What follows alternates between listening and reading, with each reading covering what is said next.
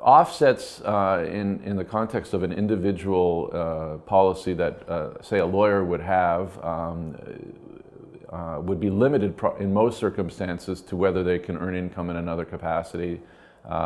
whether that would result in a reduction in the amount that the insurance company has to pay them on a monthly benefit. When we talk about offsets in general in disability insurance, we're talking about whether the insurance company has the right to deduct benefits from the Canada Pension Plan if you qualify for that, or if you're entitled to receive disability income or other types of income from other sources.